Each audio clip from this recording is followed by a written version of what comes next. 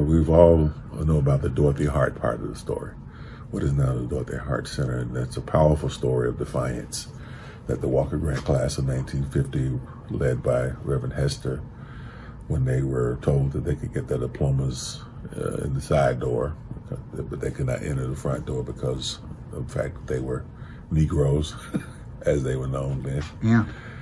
And so something said to them, that's not acceptable. And so they decided to march literally from Dorothy Hart, what is now Dorothy Hart, and they marched to Shiloh Baptist Church to have their graduation ceremony here under the leadership of Dr. Hester. So as the plaque suggests in the last line, so they could receive their diplomas with the dignity that they deserved. Yeah.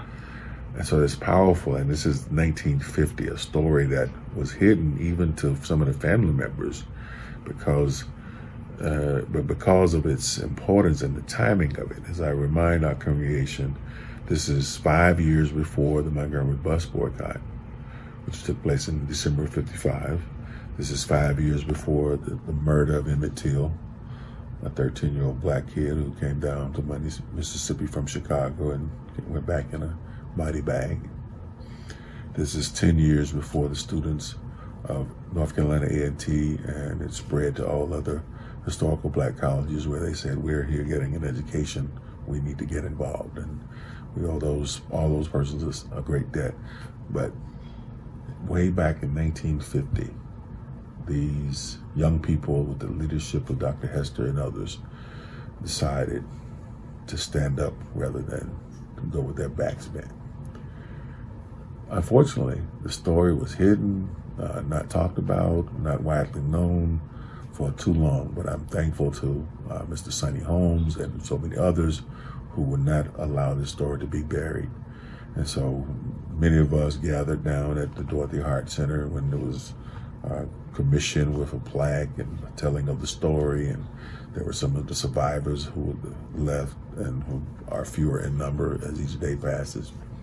And so, but it was woefully inadequate in the sense that they marched from somewhere to somewhere. I sat on the National Commission for the Selma to Montgomery Historic Trail when I lived there. We didn't just put a marker in Selma. We didn't just put a marker in Montgomery. We put a marker in Selma and then even along the way at various stops all the way to Montgomery. Because otherwise, that story and that journey would have been considered to be incomplete. The plaque at Dorothy Hart is just part of the story. Mm-hmm. We complete the story with the Shiloh gathering of 1950 under the leadership of Dr. Hester and those courageous students. I give thanks to those young men and women who were courageous enough to literally put their lives on the line, because I'm sure when white Fredericksburg heard about it, I'm sure they didn't applaud. Yeah. And say, that's great. But I'm more like, how dare they? Who do they think they are? Somebody needs to put them back in their place. That they would just think they could just snub us. We tried to let them come in the side door.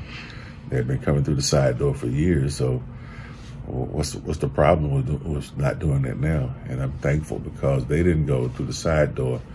I don't have to go through the side door. And you talk about dignity. This is another way to restore that, to tell the story, to have the plaques, to tell other stories. That's kind of the words you could attach to a lot of things going on right now. Absolutely. There are always going to be those stories to tell. There'll always be bridges that need to be built and places where there are chasms where we need to repair what's been torn, and how do we build brotherhood and sisterhood.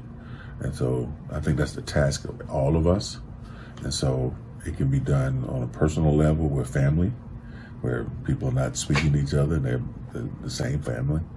And it can be done on a larger scale with people between races, between people who worship differently, between people who love differently, and all of those things. I think we have to be intentional, not accidental. We have to be intentional about our efforts, knowing that to do so is not a safe thing.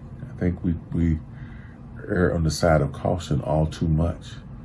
And I think in order to affect change, you have to put skin in the game, to the point of, even if it means to be harmed or even killed.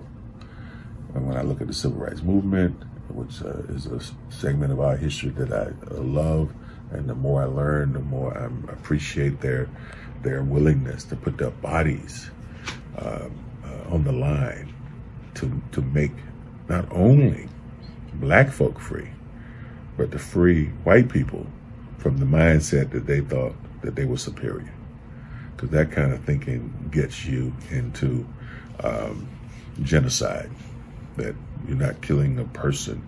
This is somebody who's less than you are, so whatever you do to them is, there's nothing, no harm will come to you. That's why you see these pictures of lynchings, and these people are gleefully looking at the body of a human being that they consider to be inhuman. And so it's important that we tell these stories, because there are more bridges to cross. There are more walks to be made. There are more stories to be told to make us the human being and the human family that we were meant to be. Well, thanks for this, because this kind of completes the circle on this. But like you said, there are many more stories to be told. Right. Thank you. Thank you, Ted, for always covering these stories, helping to get it out there, get the word and the news out there, because there are other bridges to cross. Yeah. And this helps us to get there. Thank you for all you do.